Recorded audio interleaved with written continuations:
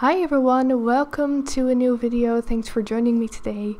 So in this video I am going to be working with colored pencil on Pastelmat again. So I have done a few pieces now on Pastelmat with colored pencil and I like it so much. I really like the look of colored pencil on Pastelmat, especially in combination with pastels. But today I wanted to do a smaller study with purely colored pencil on dark gray Pastelmat, and that's going to be a horse eye, a blue horse eye, really beautiful. And as always, I made this for Patreon, so the full real-time narrated tutorial is available on there for the $4 tier. And in this video I'm just going to walk you through the time lapse and explain what I've done. So let's get started. I am working with Faber-Castell Polychromos on dark grey Pastelmat, as I said. The size is 5 by 7 inches and the reference is from Pixabay. And I already did the sketch, you can't really see it, it's very light. So let's zoom in a little bit so you can see what I'm doing. You can see the reference on screen as well, so you can see what I'm going to work towards. And let's get started with the drawing. So what I like to do first is outlining the outlines again, but with the colored pencil. So I do the initial sketch with graphite, but graphite and colored pencil on Pastelmat don't go well together. So I make sure that my graphite lines are super light, almost invisible. And then when I start drawing, I outline the darkest areas with a colored pencil so I can see the sketch a little better and that the outlines work well together with the rest of the colors I'm going to add. So the eye is very dark, the outlines of the eye are very dark because the skin is very dark. So I did the outline with Payne's Gray, which is a dark gray. And right after I started with adding the colors. So I could see a little bit of white in the iris on the top half and on the right side. So I added a little bit of white just to make sure that I don't forget that lightness in there, so I don't lose it. And after that I started adding the blues. So in this eye you can see a lot of different blues, also pinks and purples, so I tried to add all those in there. I used a sky blue, cobalt blue, a turquoise, all those colors. On Patreon you will have the color list, so I am listing the exact colors on there. And I built up the colors from light to dark. So on Pastelmat you can do light on top of dark, but I still like to work from light to dark a little bit with a light hand, so that the paper doesn't get saturated too fast. This way I can add many layers without the paper getting polished. So for this initial first 2 layers I just like to put down every color that I see. They don't need to be very well blended yet. That all happens in the layers after. And after the first 2 layers I start glazing. So then I pick another color. For instance, if I want the eye to look more purplish, I pick violet and then I glaze the color on top of all the underlaying layers. And by glazing I just change the tone of the paper a little bit. I change the tone of the layer without actually putting a lot of color on there. And when glazing like that you bring together the colors. So that's going to blend and mix the colors together. So I glaze quite a lot actually, until I find that the layers are dense enough. And then I can start adding the smaller details on top. So what I did for the pupil, horse eyes don't have round pupils. So that's very important. They are quite rectangular shaped. So for the pupil, I started with a base layer of Pastelmat and violet and a few blues. So Leontine blue I used and dark indigo, because the pupil is never completely black.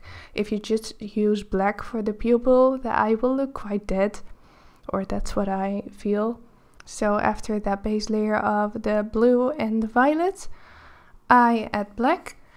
And when you push too hard on Pastelmat, you will get a glare in the black, so I didn't want that, so I tried to add the black with quite a light hand. So I tried to make it dark enough, but not like polish the paper. And after that I could move on to the bottom eyelid, which is a bit out of focus on the reference, so I tried to recreate that. And as you can see, I left the top half of the iris quite undetailed, because I wanted to finish that when the lashes were finished. And I'd have to draw the lashes on top of the iris. If there are too many layers on there, you can't draw the lashes anymore. So I left that top half undetailed and with not so many layers. And then when the lashes are done, I am finishing off the iris completely. The skin next to the iris on the left is quite dark. So for that I started off with Payne's Gray and Dark Sepia. So Dark Sepia is a warm tone, Payne's Gray is a cool tone. So I combined those together to get a nice neutral dark tone to start with. And then there are some wrinkles in there, so I added those with black. And then with a lighter gray I added some highlights in between the wrinkles so that skin really pops. And after that I decided that I wanted to do the lashes. So I wasn't sure how I would approach the lashes yet before I started. But as I was drawing, I figured that I should draw the lashes just right on top of the Pastelmat without any underlayers, because the lashes are quite orange. So if I would have drawn that dark skin first, that orange wouldn't look very good on top of that dark layer, or that's what I think. So I did the lashes first with different types of yellows and oranges. Also the tips of the lashes were very light, so I highlighted those with ivory. And then after that I drew the skin around the lashes. And I do think that looks quite good, so I think it was a good decision. Decision, a very hard word. So yeah, I would approach this the same way if I do an eye like this again. And then after I drew the dark skin around the lashes, I could add some details. So I added some details on top of the lashes again with some lighter yellow and some ivory to really make the lashes pop. And then I also drew the smaller lashes on the left with Caput Mortem and Venetian Red. And those are overlapping the iris, as you can see. So I did that first. Then after that I filled in the dark upper eyelid with black and different types of grays. So I did that in between the lashes again.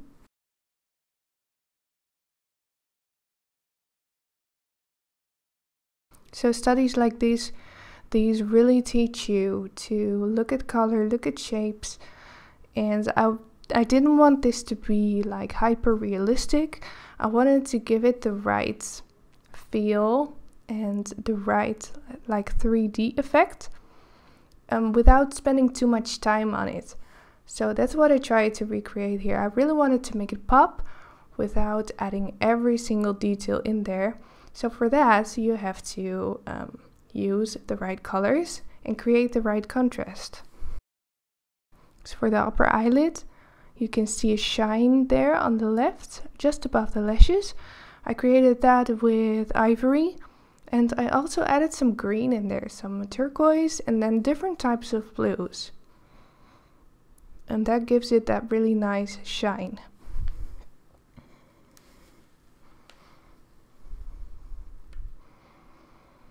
And after adding the base layers on the top eyelid, I could add the dark wrinkles with black. And what's so nice about working on Pastelmat is that you can add light on top of dark. So I could also add very nice light little hairs on the top eyelid, as you can see, which worked really well. So as long as you don't press too much with the first layers, you can add very small little details on top of dark underlayers, and that's what I really like about Pastelmat.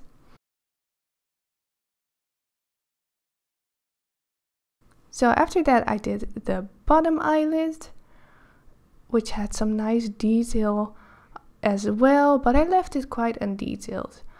I wanted the main focus of the viewer's eye to be on the iris and the lashes, and not so much on everything around.